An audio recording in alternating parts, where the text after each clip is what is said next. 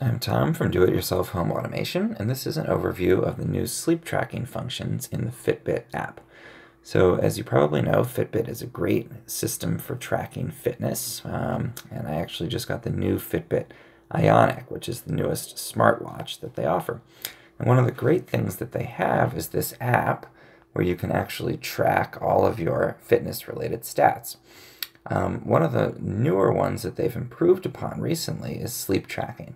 So you can see down here in the app, I can go in and click on sleep tracking, and it pulls up for me all of the information on how I've slept in the last week. So obviously you have to wear your tracker to sleep, and it uses heart rate and probably some other technologies, movement, things like that, to track when you go to bed automatically and then when you wake up, and also how well you slept during the night.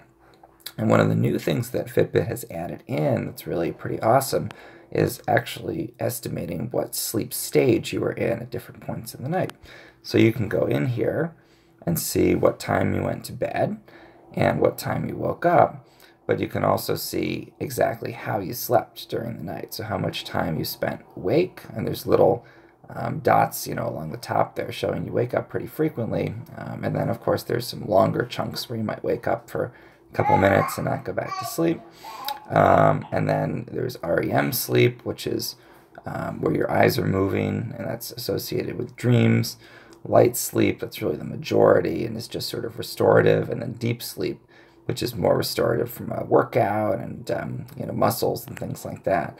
So again, you can track over the course of the last night, and then you can go back also and click on a different night and do comparisons and see, how did I sleep that night? I can make changes. I can try to get more sleep.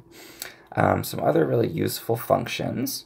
You can go in here, and again, you can see the actual breakdown of how much time you spent in each of those sleep cycles. You can also get a 30-day average, so you can see how your night compared to how you normally sleep. And then you can do a benchmark where it shows how you rate versus people of your same age bracket. So you can see if you're sleeping more or less in a particular sleep stage. And I find this to be really helpful just in order to track how you're sleeping, try to get more sleep, and also make sure the quality of your sleep is good.